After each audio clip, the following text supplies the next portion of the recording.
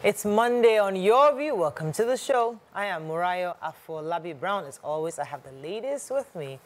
Obiajilu Ugbo, how you doing? I'm doing amazing. Good to see you. Good to see you. How was your weekend? We saw you lounging and hanging out with your girl. I told you guys now that February is my month of rest. Yeah, we can see the rest we went on happening. a staycation.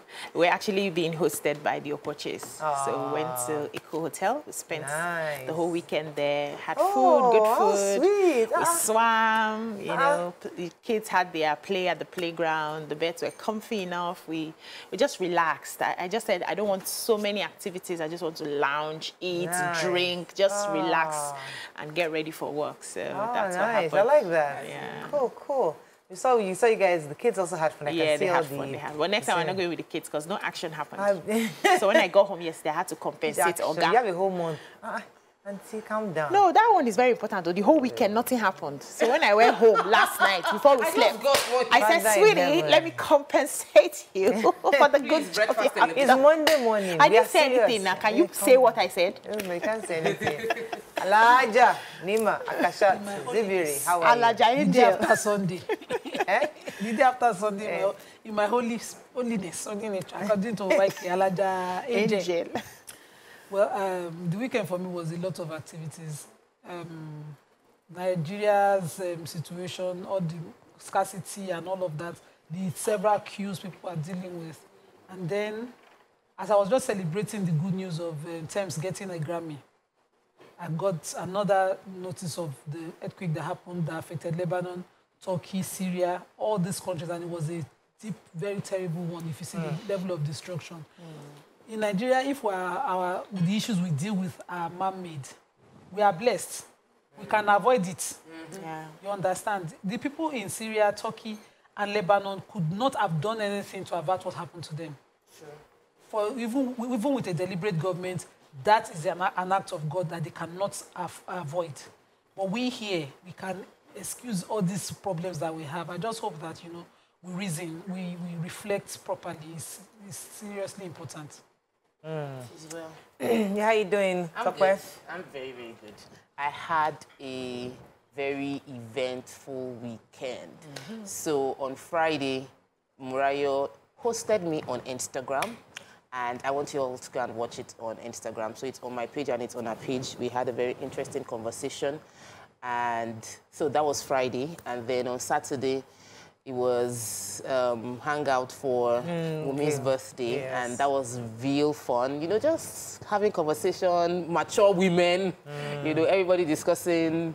Very interesting. It was just interesting to just have that kind of, it's not my kind of space. So I enjoyed the food and the conversation. And then on Sunday, I went to church, but I did not attend service. You know, those kind of, you are a worker in church, workers in church try, because you are in church, but you are from one meeting to the other, all through the service. I had to get back home to watch online the service that I was present in physically, because I just did not do the service. But I'm grateful to God. God is really faithful. And Nima just solved the major problem for me right now. And I'm praying that the testimony will be complete. Thank you. Amen. Fantastic. So, it was nice. I just said. No, it was okay. Listen, it was okay. I mean, but you had the same thing now. You went live with me. You went on it. You went live yesterday too. Yes, I went live yesterday. So I'm doing this BAT series, which I initiated. And the reason why I thought, because I just felt that the BAT wasn't having a fair social media outreach, because people don't know this person and all they hear is the negatives of this person. And I felt that, okay, yes, we've seen negatives. Can we just find some lights in this? So there's some people that might be able to vouch for his personality and who he is. So I thought to engage some people. I'm still looking for some big wigs to talk to see. I'd love to hear you talk to Gbajabi Amila. Yeah, I would like to hear. I'm trying to get Gbajabi Amila, but I know it's so difficult to get him. But I got a few other people just to hear other sides of Asiwaju. Because, I mean, listen, he's definitely not liked on the streets of Twitter. So I'm trying to see how I can shed some light on that area. There's someone I know who's doing so much online. In diaspora. Okay, I think he reached out to me, and there's going from Manchester, I think, or something. All right, that is all we can take on this greetings. When we come back, we look at the front pages of the paper. Stay with us. We'll be right back.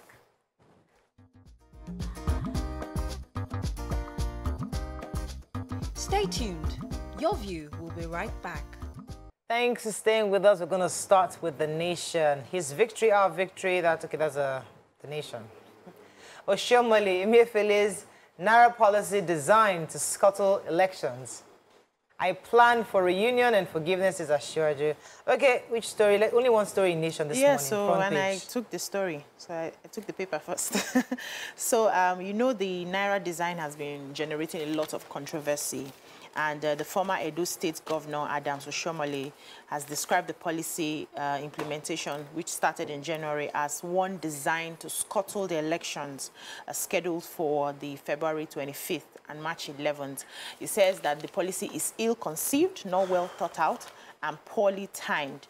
He went ahead to say that the CBN governor is, you know, trying to rope in the president, because we see the president as anti-corruption. He has an anti-corruption posture, and so they are trying to pit him against Nigerians. Then he went ahead to narrate how he had, you know, he wanted to contest for the presidency. That's the CBN governor now.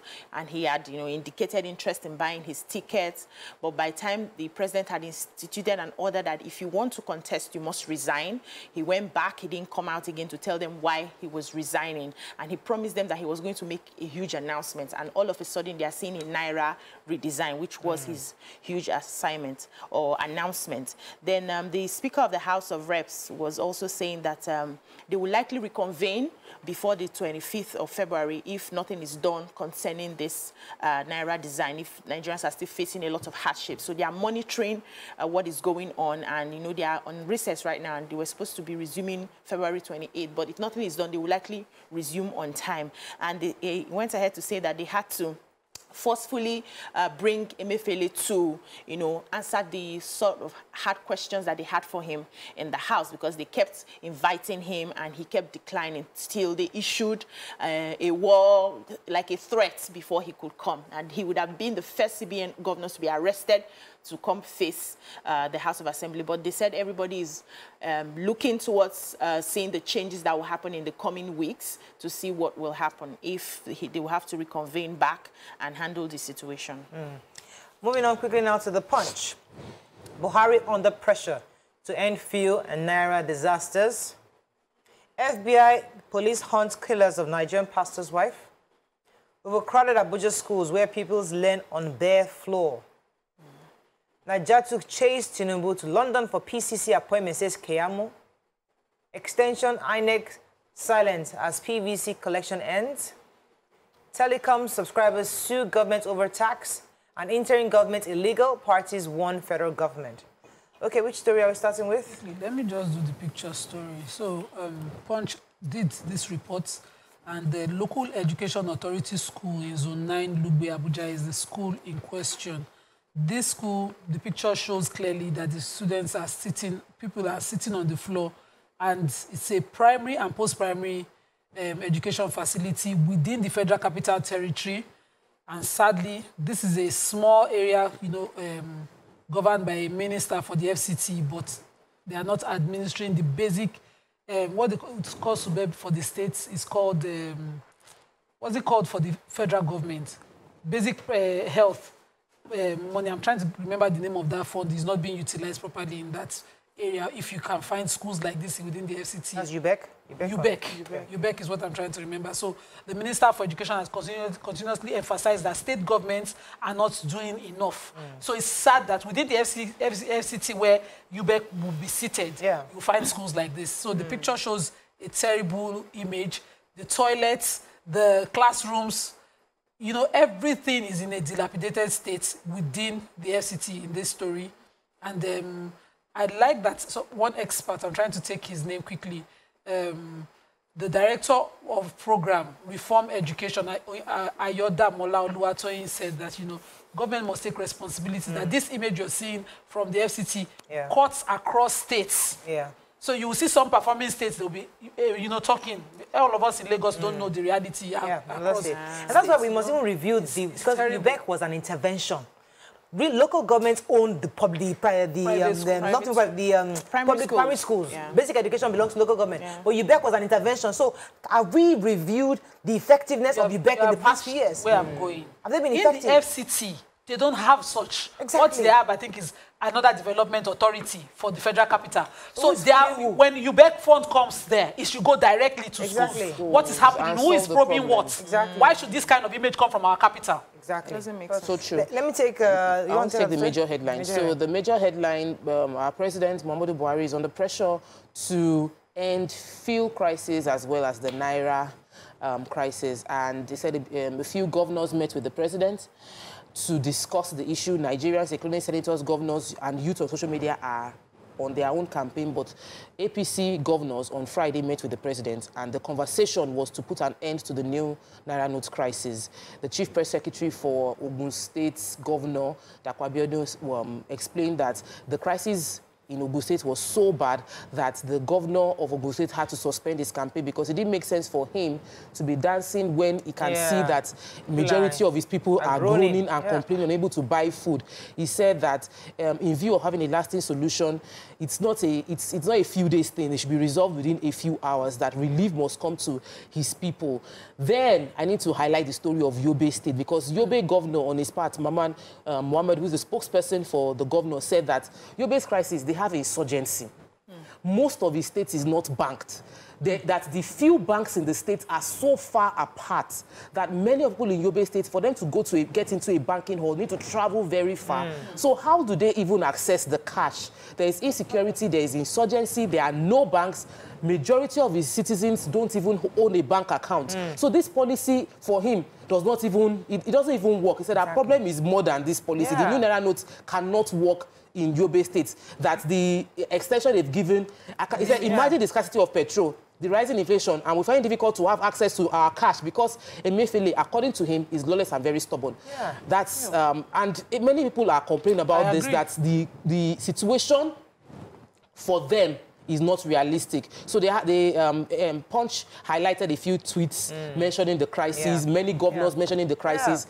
People are complaining that the electronic transfer they've done hasn't even reflected. Exactly. Absolutely. So their money has not arrived and they cannot do transactions with how it. One human being can hold a whole nation, 200 million and put us in crisis. One person makes a decision. National doesn't have control of the president. National will call you. No, but you won't answer. So, you know, they've started responding by making videos across bank vaults and saying they're the ones holding. As if these notes are the one that will solve. How many bank Do you know how many northern states are reflective of what Yobe is? Niger, Sokoto, states that, you know, even Kaduna. We'll talk about it. It's still a hot topic. We'll discuss it a bit later. Let us talk about the death of the Nigerian based pastor is a king's wife. His wife, Eunice Domfo, she died in New Jersey. She was shot.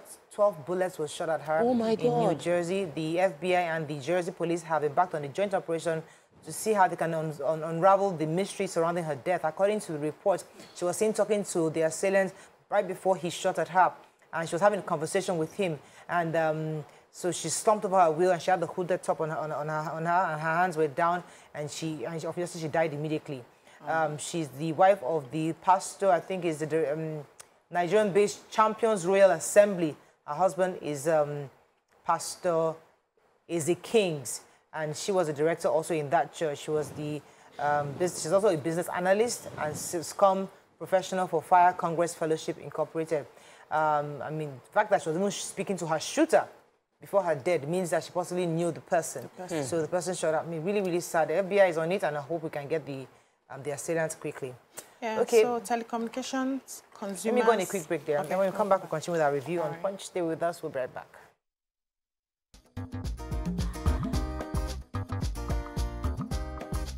Stay tuned. Your View will be right back.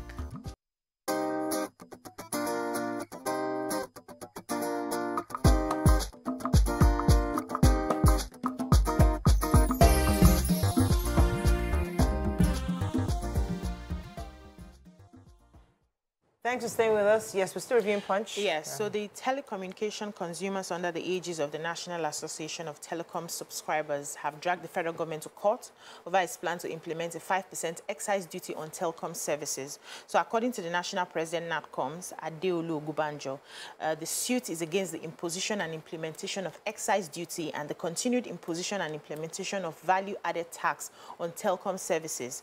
He said that the suit was on us is not fair. It says when you buy airtime, you pay VAT. Why are you still paying VAT for the services?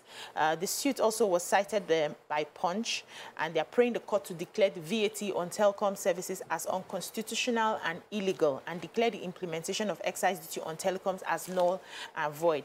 They said it was the first time they mentioned it was in July, and then it was suspended in September. And right now, I think they're trying to revise it again. And they're saying that if this is allowed to happen, that means consumers will be paying about 12.5% VAT or on their purchases every time, and it's not working. We already know that we do not have the good purchasing power as consumers, and then we're adding this one again to our telecom services. So let's see how it goes in court. Okay, the point. 19 days to go, state of the race. Families of slain robbery suspects cry for justice as stakeholders lament continued extrajudicial killings. Nobody plays anti-politics more than Atiku, says Onye Buchichukwu. Pension assets hit 14.9 trillion naira amid limited investable options. And housewife docked for allegedly assaulting man who sexually harassed her. Okay, which story are we taking the point? That's gossip, interesting one. So this housewife in Osun State, Mistura Ayodeji, has been, arraigned for assault of a man on a one-count charge of assault, and the court proceeding was very interesting. So she insisted that the man had she did that because he was putting sexual advances at her, and that he brought in he found an excuse to bring in another issue. So that's the complainant in his own account, said his name is Sunday. He said he met Mistura over a disagreement that ensued between her and his friend, whom he had borrowed 20,000 naira for a thrift. And he said that she was snubbing him when he sought her attention to table the thrift collection matter, and ended up tearing his clothes when he insisted to have her attention on the issue. She said she tore his clothes because he had sexually advanced at her in the past, and then found this excuse to come into the matter. So I think there's an agreement. We can see that the lines of the lie and the truth are balancing out. Okay. So she insisted that the matter did not concern him. The thrift matter did not concern him. It was between her and his friend. Right. And he found a way to bring the matter up, and that she refused to pay him attention, and then he insisted, and so that led to what? But the court, the chief magistrate, the magistrate sitting over the matter, asked both of them to go and settle before the next hearing, and that if they fail to settle, she will proceed to hear the case. Daily Sun. Naira redesign senseless, says Oshomole. Tension heightens over new Naira notes and fuel scarcity. Anxiety in APC as Tinubu's Cold War with Buhari. Scarcity to worsen as Ipman warns members not to buy petrol above 195 naira to the litre. Census NPC reassures on conduct of credible, acceptable headcount. PDP commends Atiku for standing for Nigerians. And PDP will ensure Southeast inclusion, says Okowa. Beware of plots to derail electoral process, North elders tell Buhari. Okay? Which story are we taking in? Okay, the CBN, the Central Bank of Nigeria, is ordering all deposit money banks, DMBs, across the country to ensure 24/7 service availability and promptly address any customer dispense errors arising from service failures. They said they are reiterating that the currency redesign policy will improve tax collection and reduce tax evasion and avoidance. So they're trying to make sure that all the money needed for dispensing will be made available to the bank, so that consumers will be able to get cash out of the bank. And he said they are collaborating with entire financial ecosystem, the DMBs, the OFIs, the MMOs, super agents, MFBs, payment system providers, and EFCC, ICPC, and other law enforcement agencies to ensure that Nigerians have a variety of options for financial transactions, either through electronic channels or in exceptional circumstances. And one of the reasons this is done is to make sure that they include even the informal sector into the banking system, so that everybody is able to have, a bank account. And I remember the story I just took this morning in the rural areas, which they have not considered, and they've not told us how they are going to solve the issues of people in the rural areas. Okay, so the National Population Commission has reassured Nigerians and the international community that they will carry out this coming population and housing census scientifically. They said that they are ready to conduct it credibly, and they'll be relying on technology to carry it out. They did. This was announced by the federal commissioner representing Enugu State at the International Institute of Management and Technology International Conference Center in Enugu, where they flagged off a 10-day training for facilitators for the 2023 population and housing census that will be happening this year. So the Northern Elders Council, NEC, has urged President Buhari to handle the events leading to the election, saying that he must ensure fair, transparent, and rancor-free process. According to him, they are non-state actors who are going beyond merely lining their pockets to sabotaging and causing chaos to scuttle the electoral process. He said that the other statesman, Tanko Yakasai, tasked Nigerians to exercise caution in their voting decision and avoid falling for the traps of groups, political parties, and ethnic agenda to divide our nation. Okay, let's move on quickly now to Vanguard. Anger, frustration as PVC collection ends. New Naira note, OPS 6 ways out of supply hiccups. PSC appoints 3 DIGs, suspends 19 CPs and DCPs promotion. We are waiting for Dangote refinery to remove subsidies, says reps. Presidency, Makinde will tell you candidate to vote for, says Wike. PDP accuses APC of mopping up cash for vote buying. 8 killed in Ondo fresh attacks. Polls, catastrophe awaits riggers. Yakasai warns politicians. Okay, which story are we starting with? I want to take the story of the petrol crisis that we're still facing. The Depot and Petroleum Products Marketers Association of Nigeria, DAPMAN, so far continue to still sell their ex-depot price at 200 Naira per litre, which makes it impossible for independent marketers nationwide to sell for anything less than that. The federal government, in a crucial meeting with all the stakeholders of the downstream sector last week, pegged the ex-depot price at 172. But checks by Vanguard show that private depot owners continue to sell at 200 and above. And they are saying that it's because they have old stock and they will still sell out that stock before they revert the price to 172, which means that consumers, motorists are having to pay between 250 to 300, depending on the location, as much as 500 to buy per litre of fuel. NNPCL has said that they still insist that they don't have a fuel shortage crisis, that the issue is a transportation crisis. And there is over 127 million litres of PMS in all the facilities for the month of February, so we have surplus supply, and we're just waiting to see how it eases out. However, good news for Lagos, because the Ijegun Egba Tank Farm Owners Operators Association has said that they've pledged that they would be selling their ex-depot price at 172. So probably that will bring a bit of relief to people within that area. That would be a miracle. The Police Service Commission promotions are flying everywhere, as well as suspension of promotion. So they are promoted about 6 AIGs, if I'm not mistaken, to DIG's position. Sorry, 3 AIGs to that of a DIG's position, and suspended 19 commissioners and deputy commissioners to their promotion to AIGs and CPs because of their failure to appear before them for the mandatory promotional interview. And they continue to promote about 47 DSP of police who previously were recommended to their position. 665 assistant superintendent of police were also promoted. So promotions happened within the police service commission. So the House of Representatives has said there was no going back on the removal of subsidy, saying that they are waiting for the completion of Dangote refinery, which is holding back the removal of subsidy. So the chairman of the committee on ECOWAS, Adebayo Balogun, said this at the concluded commissioning of Lekki Deep Seaport in Lagos. And he said subsidy will be removed as soon as possible once Dangote refinery comes on board. And they said they had, according to the PIA, that's Petroleum Industry Act, they said it was supposed to be removed in June.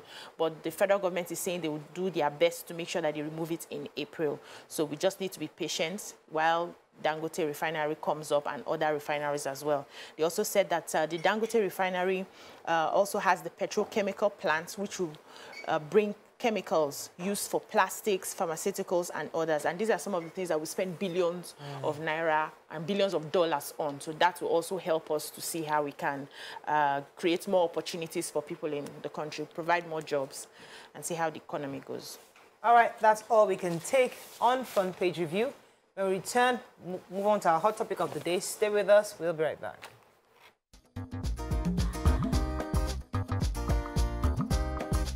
Stay tuned. Your View will be right back.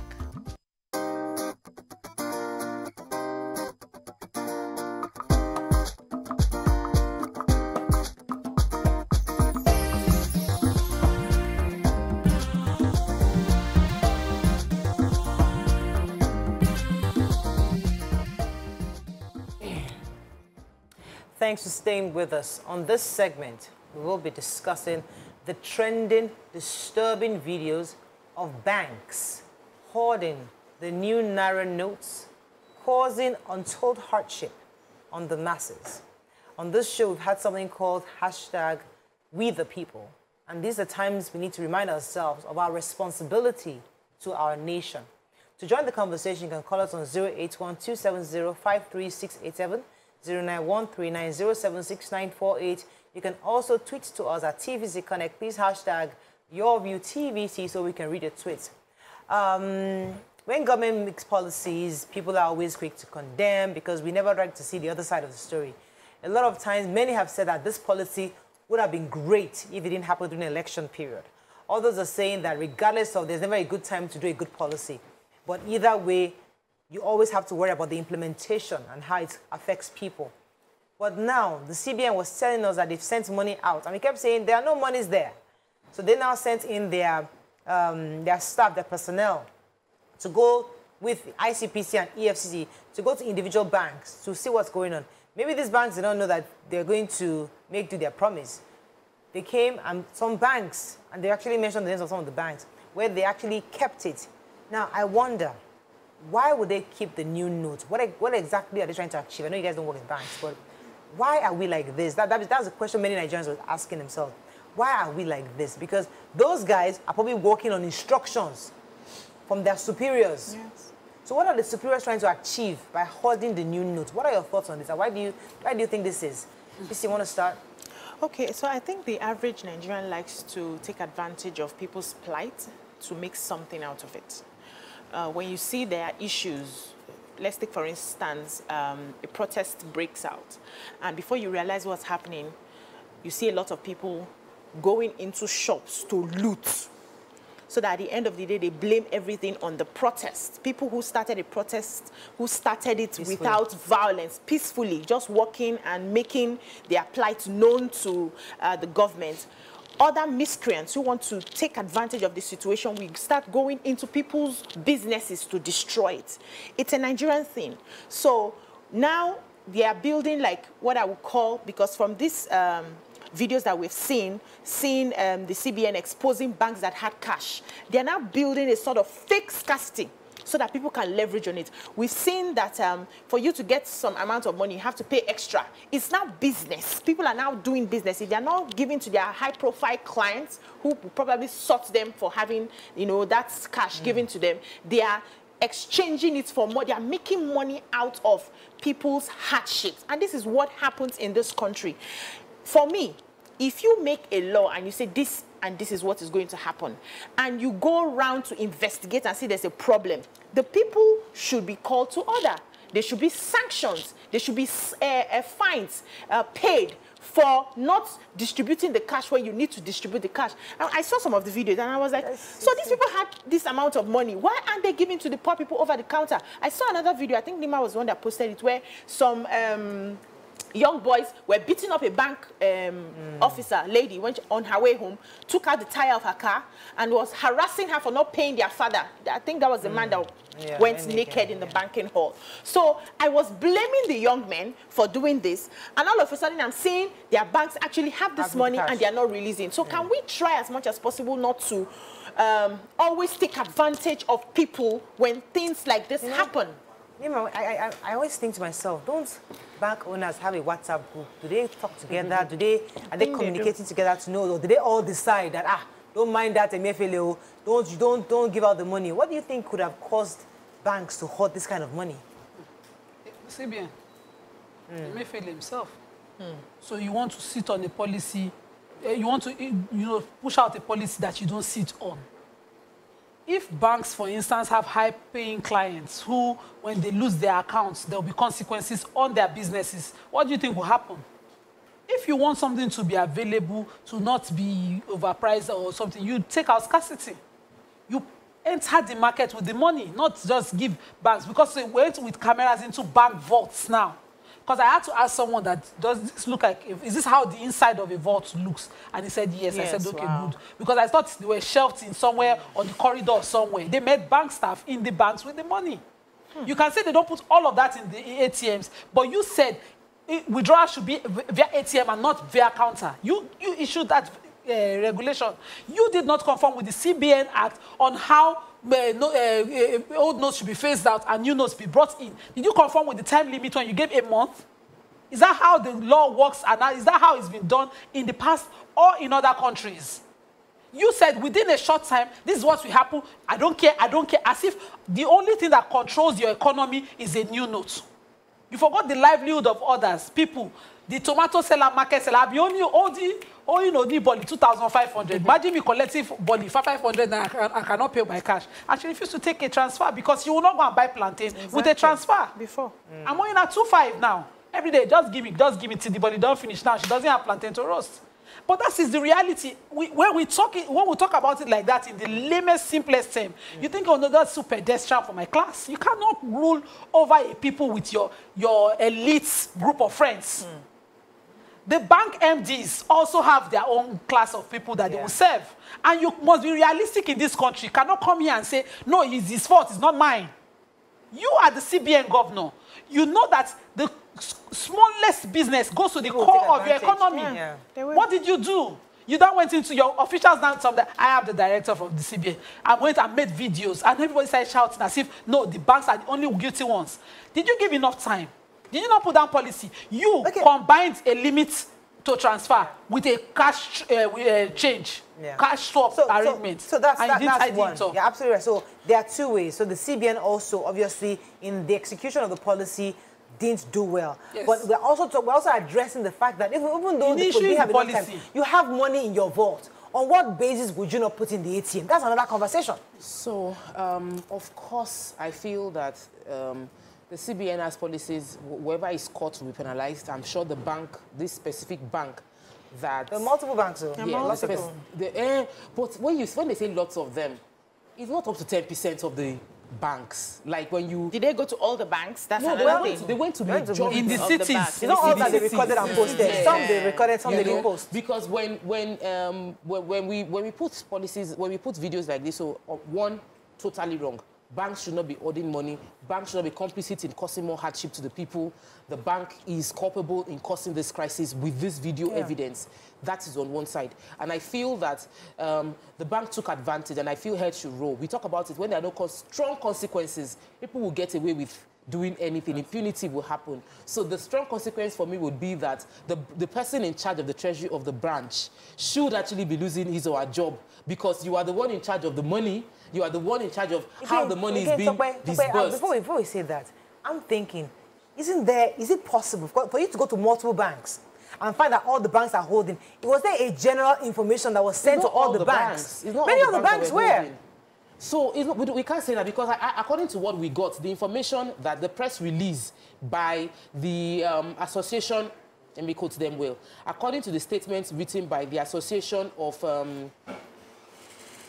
Corporate Affairs Managers of Banks. Okay. The statement was signed by Rashid Bolariwa that the cashless policy, they did not hoard cash, that they understand the hardship being faced. Also, the senior staff of banks and other financial institutions at the weekend condemned the attack on banks and staff as a result of Naira scarcity. So a few people will take advantage. But it doesn't mean that all the banks were culpable. Okay. And so we must highlight those that talk about this. There's also they should mention their names and said that this is the discipline. Yes, this branch in this place, we found money being stocked, and there was no money in their ATM, so that we can properly deal with the right people. Because of some background knowledge that I have. I had a conversation with my own bank account officer because I really needed cash, and he said that every day when the money comes in, there's a specific percentage that goes into ATM, and there's a specific percentage that they're allowed to pay out over the counter, and they cannot do more than 5,000 or 10,000 per person. So I needed more than that, and they said I cannot get it because the money finishes even before 12 o'clock. So that's the CBN factor. So that's the CBN factor. That's where I have a problem. And then you then go. Maybe a bank just received an amount. I tried to get cash the very first week, and the branch that I went was giving $1 million daily of the new notes from their zonal branch. Because they have more customers, and then they couldn't meet up. Of course, you will have, once there's scarcity, you have people scampering around for it outside. And the bank was saying, madam, even I tried with all the influence to please get at least $500,000 off the counter. They said, it's not possible, it's not going to happen in this branch. I couldn't even get 30,000. I had to leave. And then you come around, you do videos of the vault as if, what if they just took delivery of the cash? Every day, bullion of us are moving cash. Yeah. What if they just took delivery of the cash and you made the video and you make it seem like, no, the CBN is all, our hands are clean, no, is the banker put the cameras in their faces. Let me go on a quick break. Let's go on. When we come back, we'll continue with this conversation and open our phone lines. Stay with us. We'll be right back.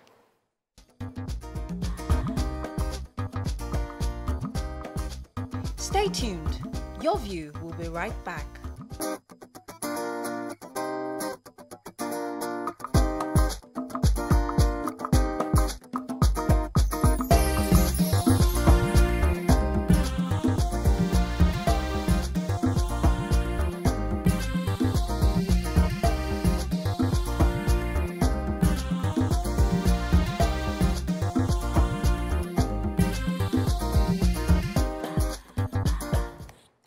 Thanks for staying with us. We're still discussing the hoarding of the new Naira notes. Lisa, you're going to say something. Yes, so I think, this is my personal opinion, I may be wrong, but that's what I think, and I stand by what I think. So I think the CBN governor is playing Nigerians. I think what just happened with, torchlighting banks that had money in the vault is throwing them under the bus. Monies were not printed adequately in the first place because they had a plan to mop up money from Nigerians, and they didn't have a plan to refurbish them with new notes. So let's take, for instance, they wanted to mop up about 2 trillion from outside into the banking system. They printed only about 1 trillion.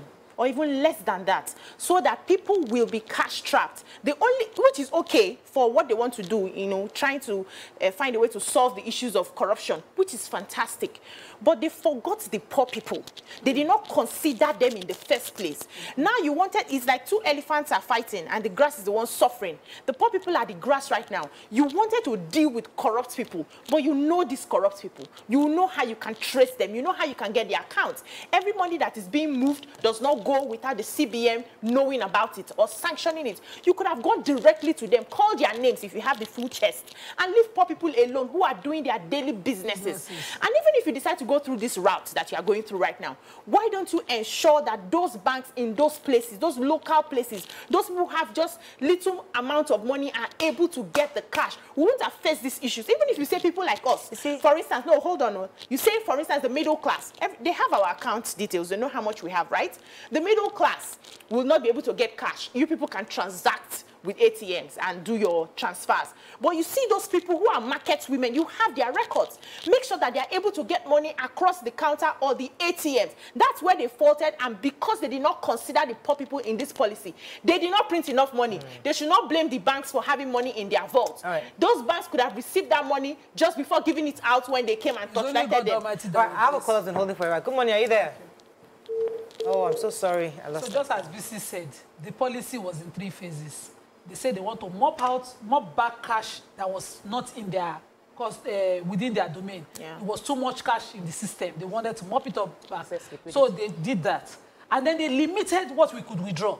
And then they did a Naira swap at the same time. At the same time. And now you now come and say, put cameras in bank staff faces that they are holding the cash in their vaults, that they did not release cash. Whereas when you go to the ATMs that are non-banks, it's 5,000 per person.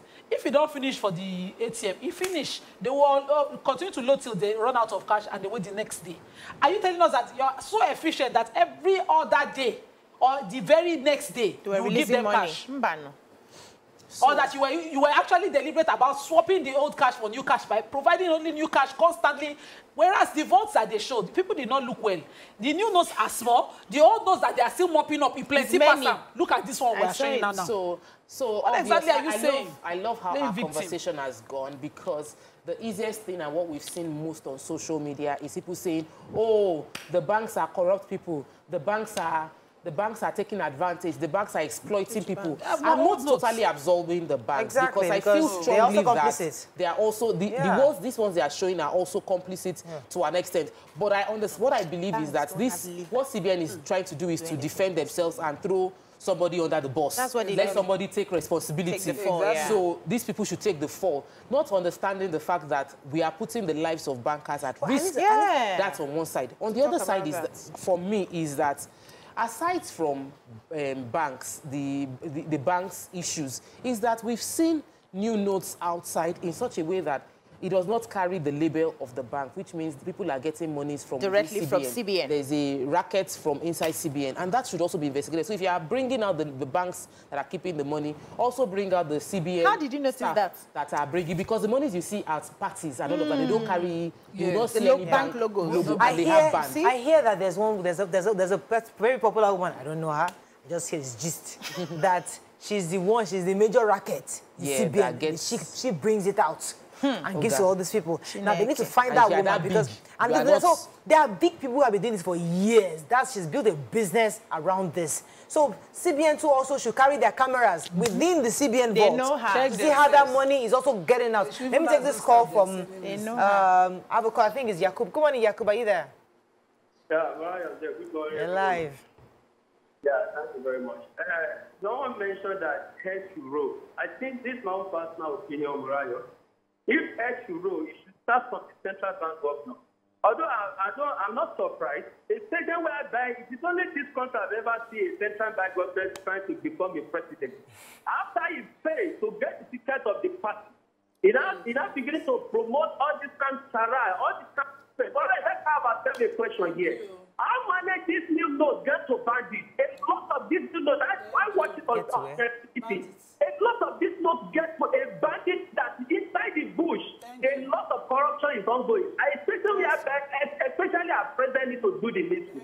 I just think that we have a president that is so proactive that now the central bank government proactive stack. That is the truth. Because the reason is this: he has failed. Incompetent is here. Let me tell you, all the people that this social seller market, woman seller, sell something in the market.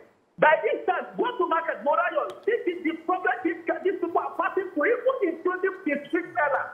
Everybody are passing through her. In order for you see, what the emefiele is doing is that he's trying to demarket one particular president candidate. That is the truth. And then they are going to play woefully. Like, but that very particular president they are trying to demarket.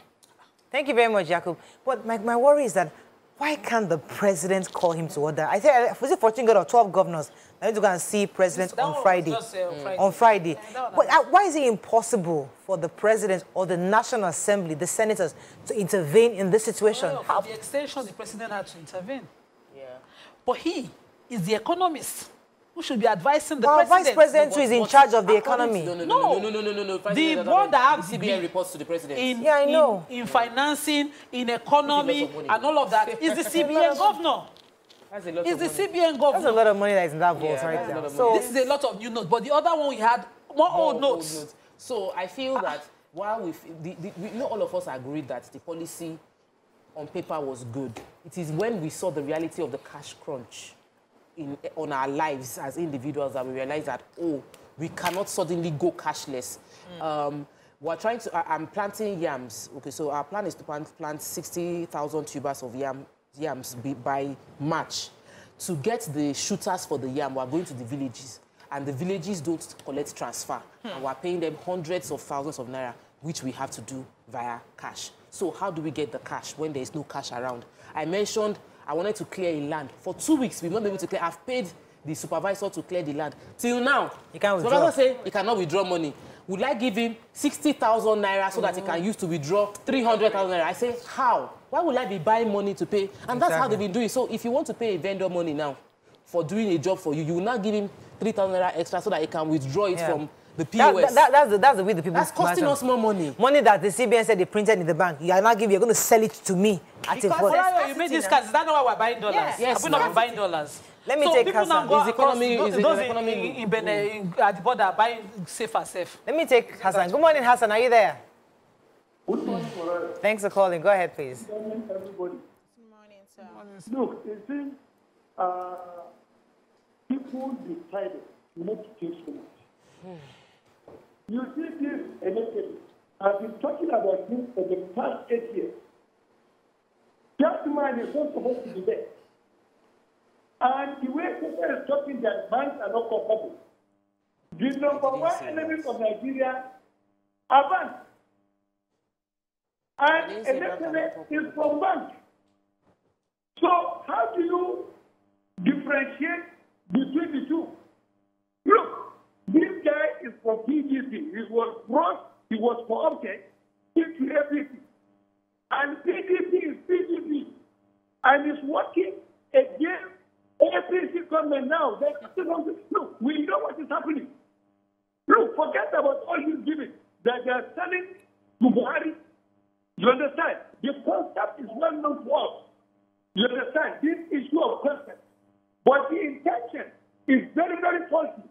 The intention is to get at our party APC and run it down. And they will never succeed. All right, so, I mean, the last two callers have saying that the banks are culpable. A few banks are culpable, but not all banks. And we mustn't just generalize based on a few videos we've seen. And the few videos did not highlight the number. They didn't give us statistics. We're talking about CBN. They are the headquarters of numbers. So they're supposed to say, we visited 100 banks.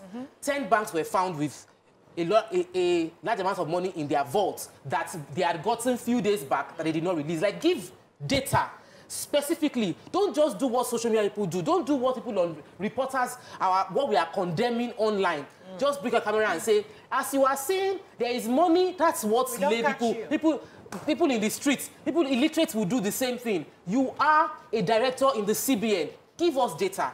These are the banks. This is their branch. This is the punishment for them. We're not letting them go scot-free so that you will feel the confidence that CBN is defending me. CBN should not just throw somebody out so that we will feel bad and we'll be distracted from calling them out. We're not like that. We're not going to be distracted. Let me take this call. Not to know that even the old notes were commodities that people bought. So how did the people who sell them at parties enter the business of buying and selling of notes? It's a business. And they had syndicates that were doing it before. Let me take this call from Aminu, calling from Yola. Good morning. Good morning. Yeah, sir, you're live. I think it's unfortunate that we feel everything we can make money out of it. I don't know if we wake up one day and say to the tomato seller is holding his product for us just to eat food. It's unfortunate. But however, one thing must be certain. The bank must be accountable. I don't deposit my monies in central bank. They should understand my monies are deposited with them. If it is not been given to me, it is their responsibility to query the central bank and take them to whatever level they want to. Right. But I'm their customer. I'm not the customer to central bank. Exactly. So somebody must take responsibility of my deposit. That is why I deposited money with. I'm a Muslim. I don't buy money. I don't sell money. I cannot buy money. I will sell money. I'm a Muslim. It's haram in my religion.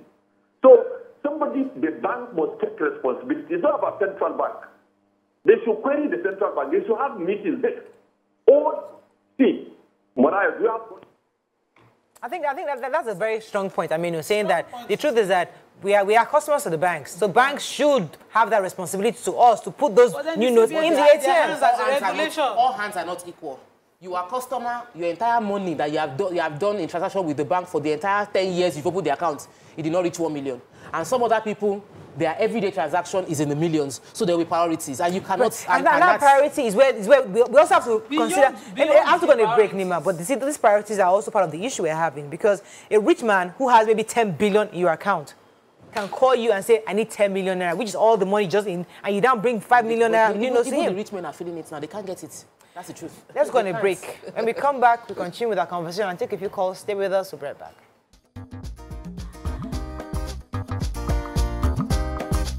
Stay tuned. Your View will be right back.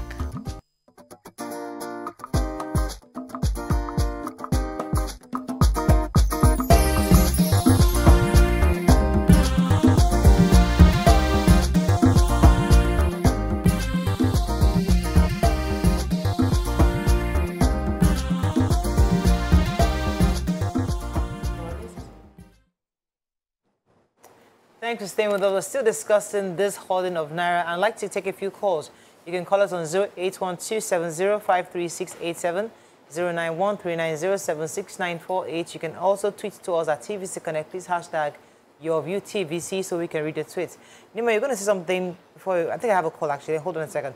Good morning, Dende. Are you there? Good morning. You're live. Go ahead, please. Thank you very much.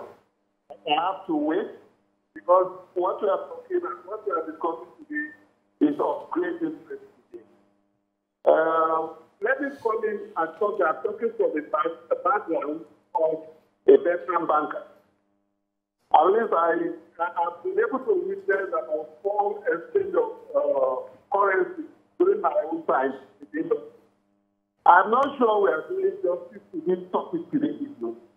There is no excuse for you to have to find that kind of cash you are taking. No matter if you are just bringing from CBN right now. No, there is no time for putting that kind of cash on the floor in the bank. That's it all now. What is happening is just the truth about our actions and behavior as Nigerians. In everything we do, the Nigerian factor will come in. No banker has been trained when people are waiting outside that way, and people are just there, screwed up in the banking law. That somebody is probably this cash is just coming. No, there can't be chance for that. Because you are so sure at that time that there is somebody waiting with the manager, discussing how the salary of the staff has not been paid. Somebody is at the counter there, helping misbehaving. So even if the cash was coming in from CBN, I can assure you, inside that banking, inside that environment, people are just trying to share the money, appropriate the money to different demands that have been waiting before that fund coming. Believe me, everything is wrong with our banking industry now. Yeah. Look, when we are not in this trouble, have you been seeing the new notes outside? There has been an attitude of selling Naira when they are new. And because we have not been able to curtail that, that's why you never see, for me, I would be telling you, have you been seeing our 200 Naira outside Nigeria? The only time you will see it today at this party. So it is like they can't stop that business for now. They want the business to continue as usual. But not when Nigerians are in a hurry to get this resolved. So I think the banking industry, government needs to come heavily, use some of them as scapegoats, treat them accordingly as saboteurs of our economy. Probably they will find solutions to this. Thank you very much, Adinde. So I was going to respond to the earlier caller, Adam, when he talked about that his relationship is with the banks. And, you know, sadly, the bank owe him that responsibility. He didn't contract anything with the central bank. But the central bank, as a regulatory body, tied the hands of the banks. Yeah. And now they put cameras in the faces of bank staff, risking their lives. We saw a video, the one that, you know, I shared, of boys attacking the bank staff after close of work. People laying siege to banks. We saw banks being stoned and broken in Ibadan. CBN is now treating the matter as if, no, our own hands are clean, no, just see the culprits there. As a regulatory body. Very wrong. And you people want to burn down this country? Exactly. So what would you rather CBN do? I mentioned it. Which is still post the video or not post the video? You can post the video, mention the bank, mention the branch, specify that this is the punishment we'll make to them, so that you don't let people now carry out juggle justice on the officials there. And you so people know that this is our own how we are handling the issue, and how we are preventing it from hurting you in future. Yeah. Also, let's know the percentage of banks that are holding the money as opposed to, so that people will not feel like all banks are holding the money. Because when I saw the video, I called my accountant and said, guy, you guys have money. I'm going to move my money like I have plenty money to move inside the bank. I was just doing shakara. But he said the truth is every day that before 12 noon, they have exhausted new notes. And they are not releasing old notes because they're not allowed to. So these are probably specific banks. So and in some specific locations. So you put it out there so that people will not get the wrong ideas. Yeah. That must come to equity. Must come with clean hands. If the CBN's hand is clean, trust me, you would have had sanctions by now. But they know that their hand is not clean. You cannot give me money that is not enough for half of my customers. And then you're chastising me for what? Wait. No, hold on. You're chastising me for what? I don't have enough money. That vault that you saw, it could be that they just dropped the money. We've not had time to share it before they came and they captured it. You're not giving me enough money. So what do you want me to share, my blood? There is no policy that the banks will carry out without the signing off of the CBN. So let's not separate them. Two of them are in this together. They should tell us the truth. We don't have enough money. We're going to try as much as possible to ensure that the people who need it for their daily transactions will get it more than those who have other options. That's what I want them to hear. Not that they want to sanction who. Okay. Sanction who?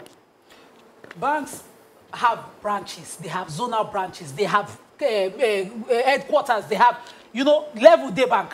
Yeah. You don't go to the bank, the vault of a headquarter or a zonal branch and say that they have this amount of money. Whereas in the lowest of the bank, maybe the neighborhood branch, that's no Naira. Gets 1 million of new notes daily. You are not there with your camera and you say the vault has this amount of money.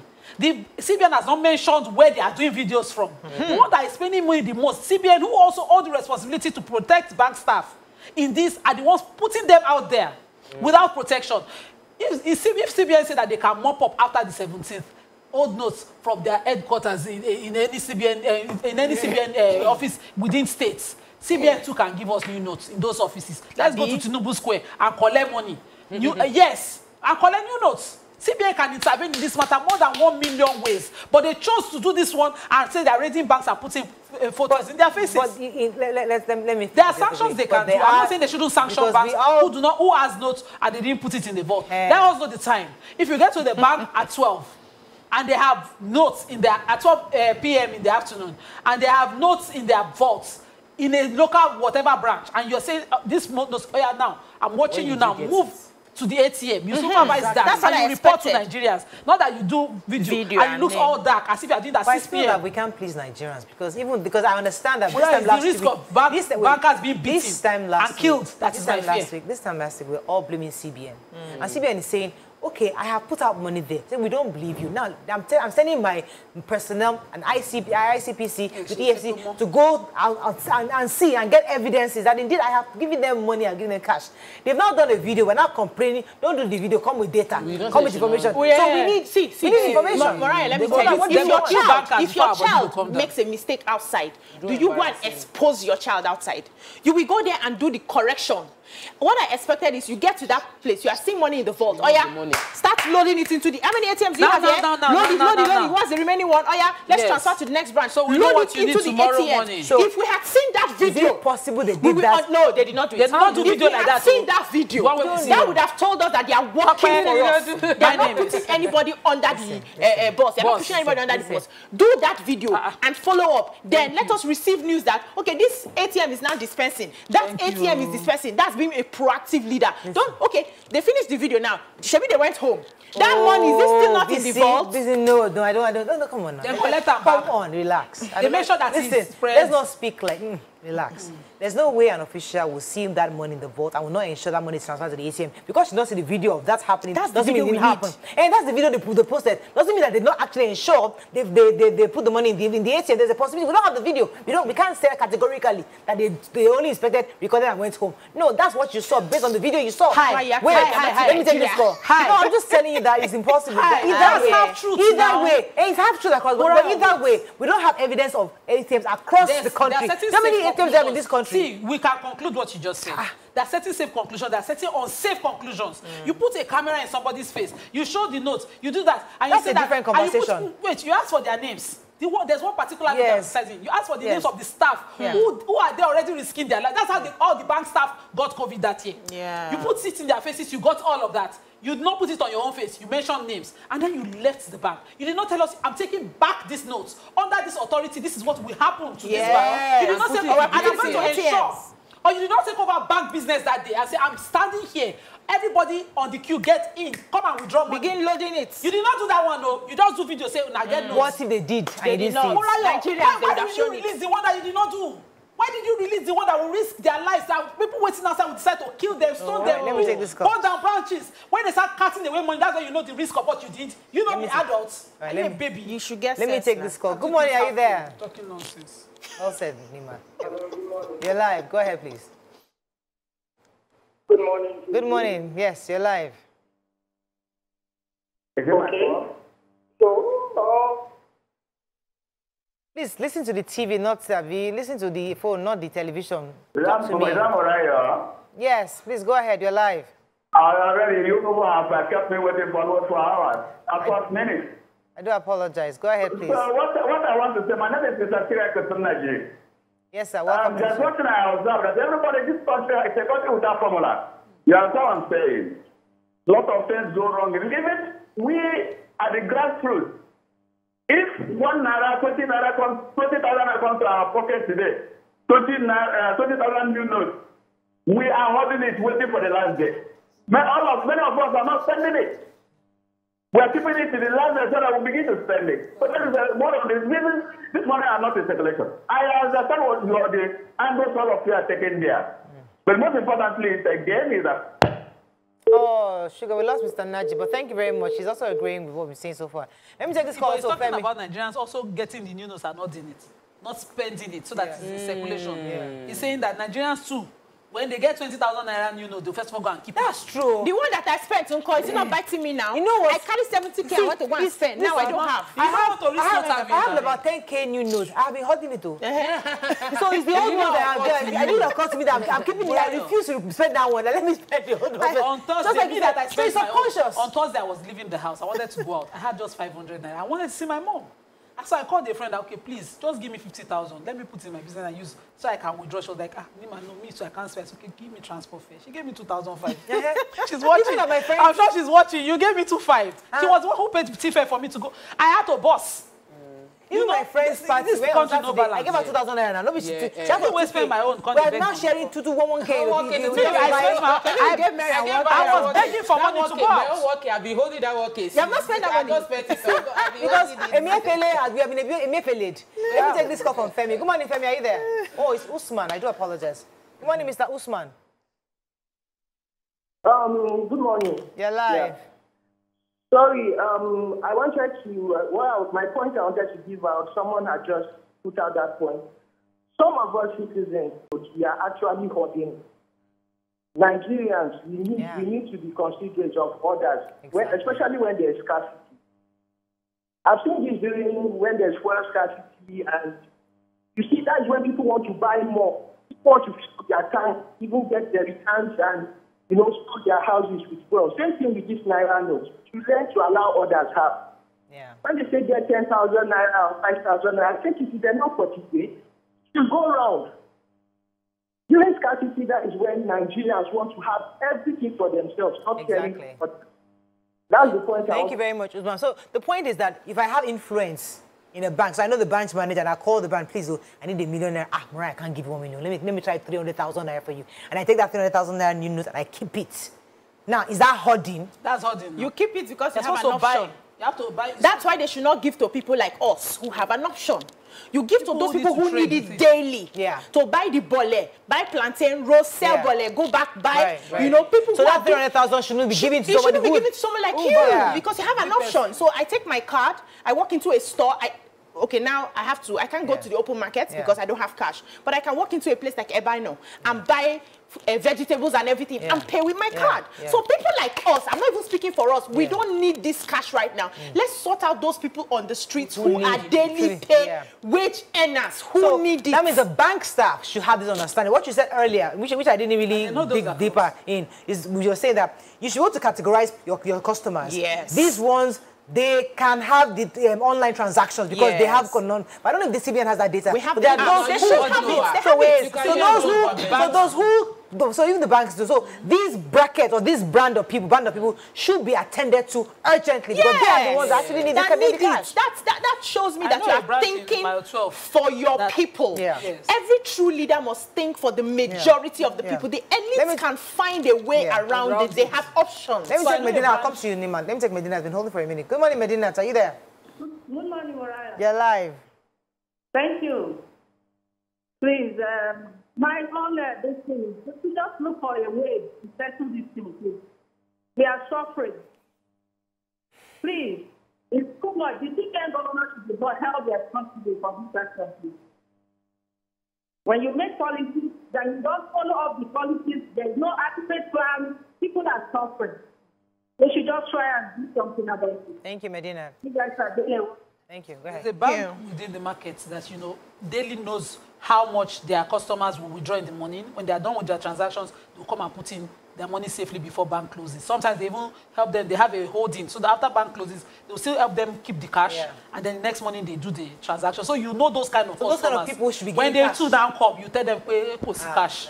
And you know that that person's business will not move. In trade fair, they have banks like that. They know that's how their customers work. They sell, they deposit safely, they come back in the morning, take out their money, they buy, they pay, and they do their businesses. So you know the banks have those data, but the CBN is still limiting them, saying, give only this amount, notwithstanding what they transact with daily. Let me take Kadri. We need the Nigerians to call in to share experiences because that's the only way government can actually really see what we are going through. Good morning, Kadri. Are you there? Oh, Halima and everyone, good morning. Can you guys hear me? Good morning, Kadri. Yes, tell us the situation in Kaduna. It's the same everywhere.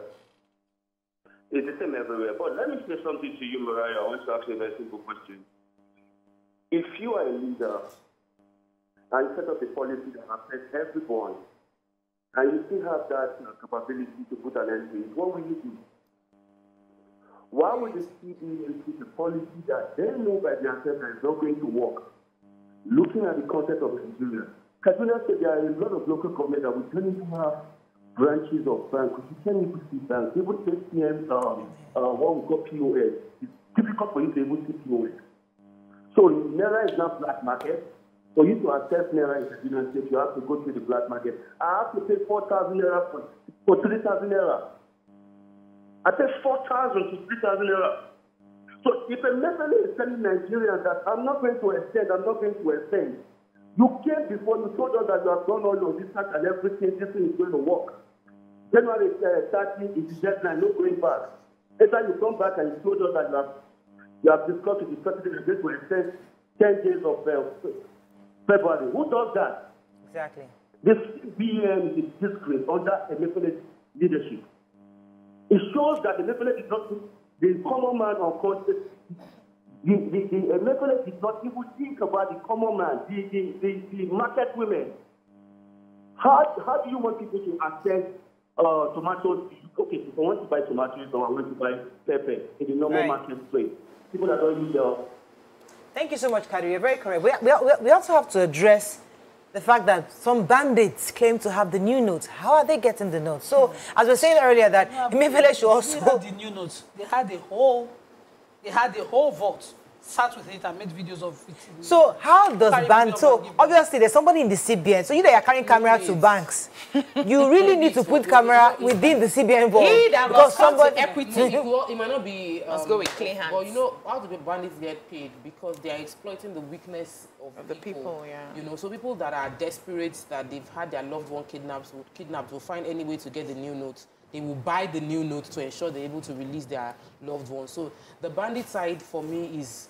Well, it's the average person shouldn't be bothered about that because really you cannot do what those people did to get the new notes that they have, and we don't want to encourage it. What we just want is we want to see that our government feels what we're feeling and they are able to provide short-term solutions to the problems that the average Nigerian Can we provide alternative suggestions to what CBN is trying to achieve? So one of their key points is they want to avoid vote buying or maybe during the elections. No, can you provide more security to stop people from doing that? I mean, if that is one of your objectives, You don't want people to have cash. You don't want to be able to be having people carrying Ghana must go up and down. Understandably. But what can you do? What is the alternative to ensuring that you have enough security to avoid that from happening if you want a free and fair election? Counterproductive policy like this one. If you make this scarcity persist by elections, if they give somebody 1,000 naira, new or old note, you don't even, but you can buy something with it. Will you not sell vote? Let me take this call from Sadiq. Good morning, Sadiq. Are you there? Hello, good morning. You're live. Go ahead, please. Thank you. I'm calling from Kano State. Well, go ahead. You're live. Thank you. My whole contribution this morning is that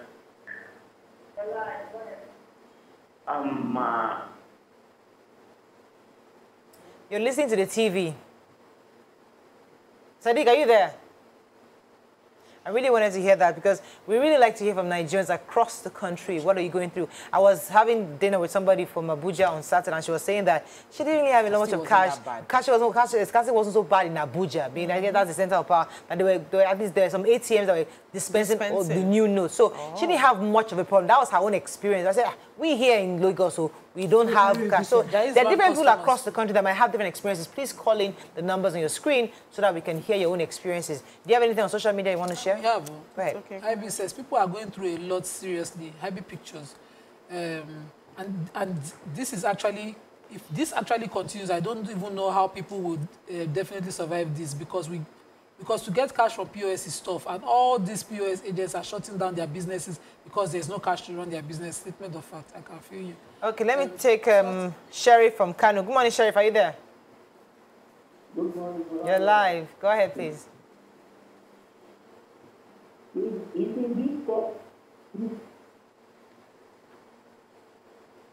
Hello, Sheriff. Are you there? These doctors, they are really the problem. No, I have a video, but I won't to anybody because the cost promotion is small. So I want the people to monitor these doctors. They want making money, but the people that are selling the machine, even themselves, is the other people. We can't hear you. I can't hear that. Sorry, Sheriff. It's really muffled. He's blaming the central bank that you're the one making the money and you're the one regulating the sector, and yet it's not going out. So, any comments on social media? Okay, I was going to take one quickly. Sultan says the masses are the worst hit by this cash scarcity. The masses use low denominations more. The central bank and the banks should start to push out 100, 50 naira, 20 naira, and 10 naira and 5 naira notes in their vaults and print more lower notes. That should take care of the crisis, as him suggesting. Suggested that one too. All right, we have to wrap up on this, but I think that's all we can take on this segment. You know, I'm hoping that, I think I read in the paper somewhere that the Speaker of the National Assembly is going to reconvene again. I think he mentioned it when he was on weekend in Lagos over the weekend, saying that they need to have another meeting on this matter. We cannot continue like this. The truth is that we need the new notes should be dispensed in the ATMs and accessible to especially communities where many of them are far from the banks and they deal mostly in cash. And also based on what BC was suggested earlier, that those of us who transact online, we have ATMs, we have POS, we have the cards, ATM cards. We are the ones that we can actually manage without so much cash on our hands. But there's a band of Nigerians who desperately need that cash. Based on the data that the banks have, you have to be able to trace and know this business. Many of these banks already have relationships with their customers. They know everybody who is banking with them, the kind of person is banking with them. You can have an idea who needs the cash, and those should be prioritized over the rich folks or that is calling you and saying, please send 10 million naira to my account. Sure. That is what we are telling you. That's where you become a patriot. That's where you become a Nigerian. That's where you become, your humanity comes and say, you know what, these guys are more priority than those. I think that's all we can take on this segment. When we come back, move on to our next segment. Stay with us. We'll be right back.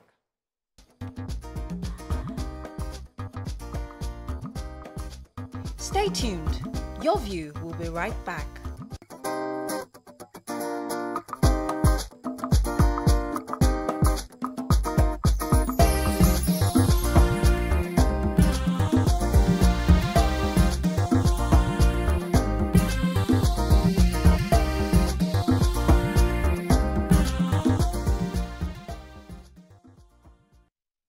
Thanks for staying with us. So earlier today, we had seen a front page paper of Punch where children, primary school, public school pupils were sitting on the floor. And then begs the question of where is the UBEC funding, the support funding for basic education across the country? Where is it going? And what are the plans for also the state governments and the local government to ensure they have, they provide adequate infrastructure for basic education? That's our conversation. You can call us on the numbers on your screen, 081-270-53687,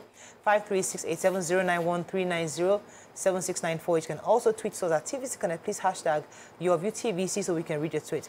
As Nima said earlier, we'll not talk too much about the Lagos states or the states that are actually having serious intervention, because I know that Edo is one, Edo state, Lagos states are one of the two states, even Kwara states, many of them are doing quite a bit. But the conversation is really more around UBEC, because their job is to support the basic education and also local governments. What are your thoughts on this? You can call us on these numbers on the screen. And who would like to go first? I mean, it's quite sad. And to even help set the tone, I was trying to do some research, and UBEC was signed into law 2004. And it was an intervention fund. So what they do is they take 2% of the cumulative statutory releases from the federal government, and that's where they get their money from. Now, the states must show they can actually have a counterpart funding. So if I give you the money, if you can show in your account that you can afford it, then they give you a counterpart funding, and then you have that to fund basic education. You can now use that for infrastructure. What many people don't know is that when UBEC now gives you the money, a percentage of that also goes into administrative, which they handle. So, for example, UBEC also will say, I'll give you books, I'll give you this. From the money they gave you, you have to use their own books, you have to use their own trainers. So they still take a percentage for themselves, for all that, but that's even besides the point. But the point is that the funding you get, what do you use it for?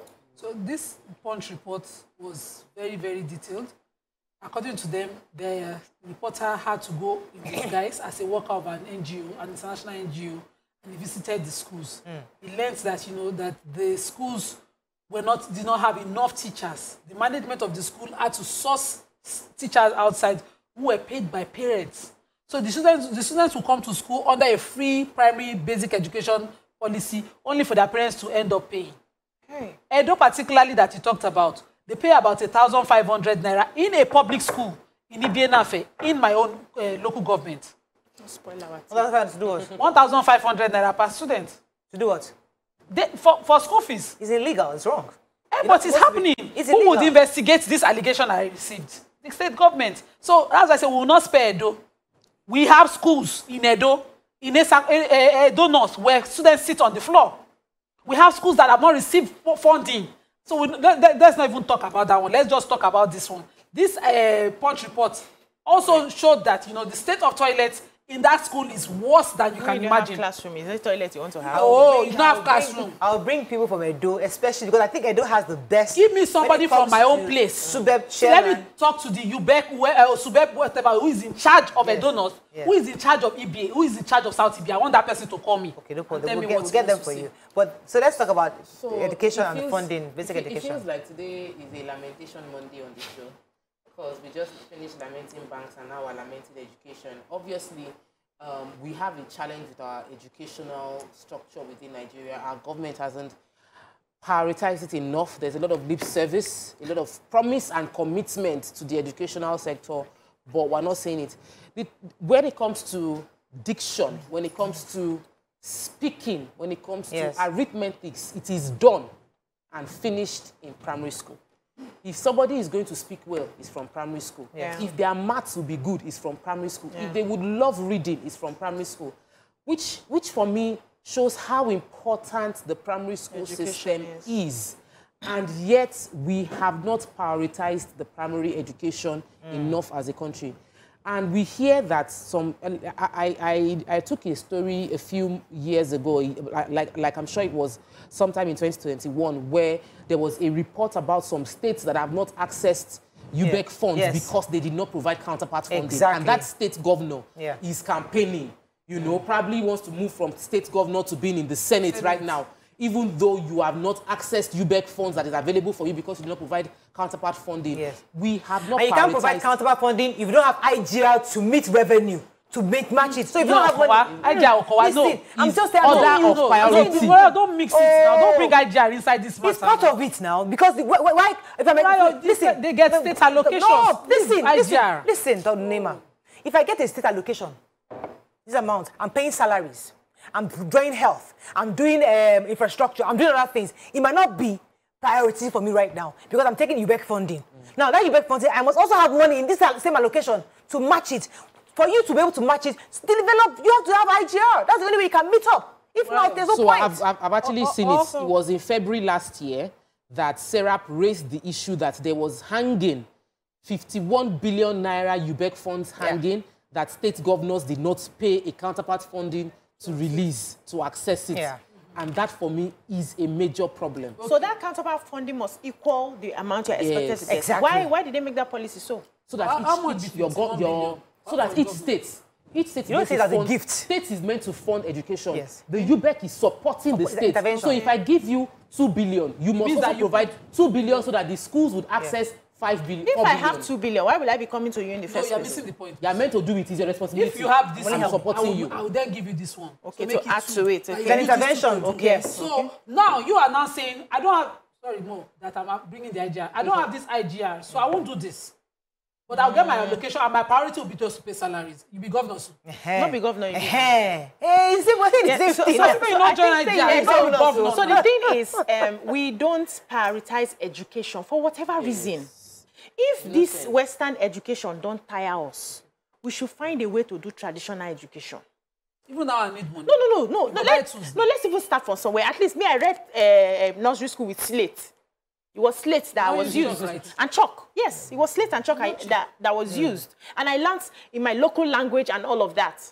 So if we cannot do Western education, that probably we do not have the resources for it, or we are not ready for it, can we go back to traditional means of education, at least in the primary level? It doesn't stop us from getting the basics that we need. It even equips us more because these children will now have to learn with their environment, things they can find in their environment. Let us redesign that one. But if we're insisting that this Western education is what we're going to do, can we do it well? Exactly. There's a standard amount of what you are going to allocate to education in every budget. Check the budget that we have. We are not putting enough priorities. Let's go back to the reason why UBEC was started in the first place. In the past, local government exclusively was in charge of basic education. It doesn't concern states. It doesn't concern anybody. Because the true and true, local government, you're my local government chairman. It's your job to make sure that the schools, neighborhood schools, are functioning. They were not doing their job. So federal government now said, let us start a funding to support you. It's an intervention. So how much are you putting aside for education? Whatever it is, okay, this is the fund. We're able to get 2% of the cumulative for federal government. They give us that money. When we get the money, okay, we now share it. But for me to give you that money, you must generate something. You must show that you can actually use this money. I don't want to dash you money. When you now show that you have the capacity, I will give you the money. Now, what are you doing with the money? FCT, for example, when you got your money, what did you use it for? Infrastructure. Did they give them the money? Waste it? Oh, maybe they not. Now, them be UBEC. They are in the center. So maybe that's a problem. You are opening worms. You are opening cans. Yes, now. I'm coming. Who rendered the local government redundant? State government. Yes. Yeah. They took over state local government funds. We see they fight for the local government autonomy. Sign into law, they're not agree. Houses of Assembly refuse. So this local government, let's leave them. They cannot. But what is your budget? If your budget for education is 20 million, for instance, 2 million should be for UBEC, Abi. If you say you have tertiary other levels of education, make us share them equal. Yeah. Okay, that your 2 million when you give for UBEC now. Is for your own super, your state board. UBEC can support another 2 million. But you are saying that's not your priority.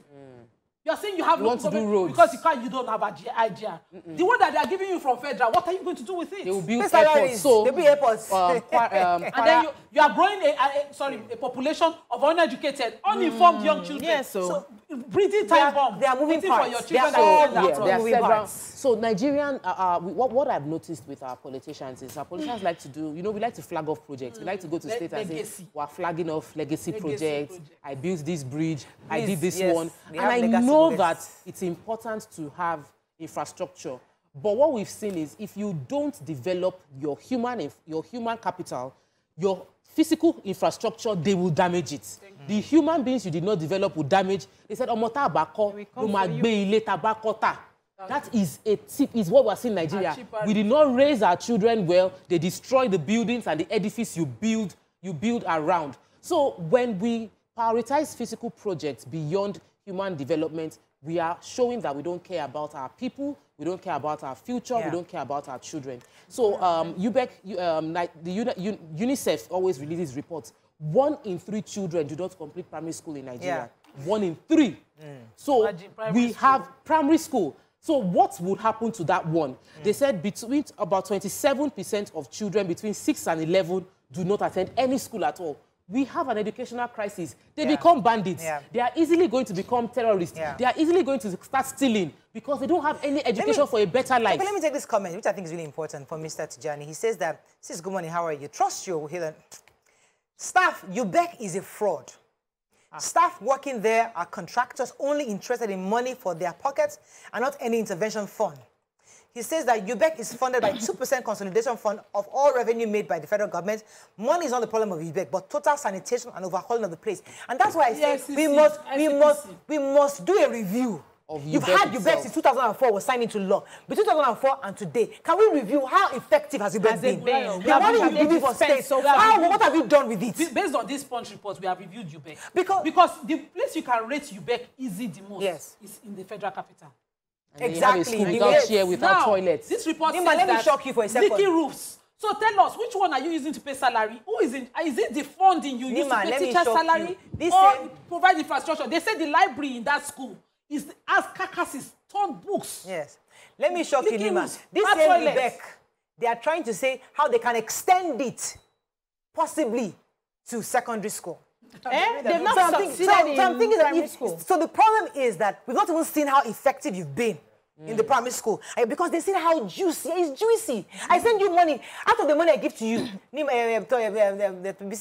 I, as UBEC, I can say 40% or 20% of it was going to administrative. I'm going to send you books. Books I don't need. For example, Lagos said now, the books they use, we have somebody who is printing their books, but you can still see them send books. And insist. And they insist that to come and do what? Okay, so the thing is, when we are accepting all of these agreements, we don't put our foot down. Once you hear they will give us money, we don't wait to tick the boxes. These are some of the things that you should discuss. You can't be forcing us to take books when we have books. Are you saying we should abandon our books and just take your own books? Those are some of the conversations we must have. Then I want to ask a question, please. Whose headache is it when students in a locality are not going to school? Is it not the state? Those children belong to the state. Why is the state not shouting? Why is the state not making noise? What is UBEC? UBEC is just coming to support. So leave UBEC out of it. What is the state doing about their citizens, their children who are not going to school? But everybody's minding their business. After all, our own children are in the abroad. Everybody's minding their business. Let all our children come back here. Let us see if they're going to school, especially in that Abuja, if they're going to school in uncompleted buildings. So while we know that the UBEC might have their own internal, like, when we research shortcomings, if you look at TED funds too, the university will tell you that TED funds started well. They did a lot of huge projects, but after a while, the Nigerian factor enters into the contract. So we're not seeing equal amount of, like if they spend $1 billion, what you see on ground is not worth $1 billion. That can also be the case with UBEC. But UBEC themselves in 2020, still last year, said that 50% of schools in Nigeria lack furniture. So, and they can't do anything on their own. UBEC is not meant to intervene. UBEC is meant to provide counterpart funding. So if states don't bring out money and say, give us funds, they cannot do it. Serap highlighted Abia State, highlighted Kwara State, many states in Nigeria. Majority of the states in Nigeria have not accessed the counterpart UBEC funding from as far back as 2019. And this report was released in 2022. Based on what you so how are they funding education? They are not developing any infrastructure. They are just paying salaries. So based on what you just said now, it will make sense if UBEC says to a state, what you need is furniture. And so what we are giving you, you must use for furniture. Okay. Because I think they also regulate at the school. For instance, this FCT school, UBEC should be telling them, you don't even, everything that you need, furniture, teachers, everything is what we must use the money for. They must compel that at least. Then, because human factor happens, compel that the ICPC waiting to do? The local government don't have sense. What they need. ICPC should escort the provision. So if UBEC is saying you need table and chairs. Rather than give the funding in cash, they're giving table and chairs to the school and calling it counterpart funding. ICPC follow the table and chairs to the source. Why? So make sure that it is not UBEC feeding back their staff with the money, or Nigerians happening to themselves in UBEC. So Nigerians cannot regulate themselves. Is that what you are telling me? No, no. You see, I mean, it's quite sad because, I mean, there's the eco-excellency in Lagos, there's the Edo Best, which is, I think, I mean, World Bank still give them $70 million. I mean, because they've observed the work they've done and they've applauded Edo State. So if your small community hasn't been reached, not because of that. I'm talking about last year or 2 years ago. But I know Kwara Lane has also started. Can you mind your Lagos? I'm not Lagos people. I'm just telling you that the work that Edo Best has been a pioneer. In fact, Lagos also went to Edo to learn. And we learn from Edo, and we use that, and then customize it for Lagos. No, so you don't have to defend. No, I must. No, I want. I'm explaining to you. Let me put this one out there. I just took a word back home. Yes. Who was in the public school and whose school fees was about that 1,500. And she insisted she doesn't want to go because she was in a school in Lagos State, a private school here. She wants a private school in Edo, and we were sent a bill higher than what she used to pay. She insisted. That's illegal. That's not the government. That's somebody. I am not the people. Why is it people? You say World Bank give them now. Then you they talk Edo talk like say you pay Edo. You say World Bank gave them award. And I'm telling you, I just said back in what my name is Abwedaya. I am an Edo girl, and I'm telling you, it's not working like that. Let Edo people come and tell me otherwise. About Lagos, you talk with confidence. Because you live in Lagos, I can also tell you, compete and tell you. Morayo, if I tell you I know Lagos, I know it. I live in Lagos. And I don't say what just I like don't you know Abuja, you know but you don't live in Edo, you don't have a word there, you don't have your ancestry there, and you say you know but them. The thing is, based on what paperwork. No, but why Moriah would insist is because she went to Edo and she saw and the I saw the on a 2 weeks visit. Yes, I have my ancestry there. My grandmother still lives there. I have nieces, nephews, cousins, family members there. Can we rest this? But the truth, the state is big. Make them do Edo. Let Edo to be like Lagos. Let us criticize Edo. There are places in Lagos that are complaining. There are places in Lagos that they don't have hospital. Let Lagos people talk about it. But when Edo people say we need this development, don't try and tell our government, tell us that we are lying on our government. There are places, it's not that they're lying, but they have worked. Senior journalists who are just looking at Edo government and fuming, who are from my region as well. So when we talk about, let us face our government. Government, do what we ask you. Let Edo to even upgrade. Let us be at Make I face my Lagos government. So how we doing? Eco-Excel is doing very well. That's all we can take on today's show. You and your Edo governor, go and sort yourself out. All right, that's all we can take on today's show. We'll see you tomorrow. Have a great day. Bye for now.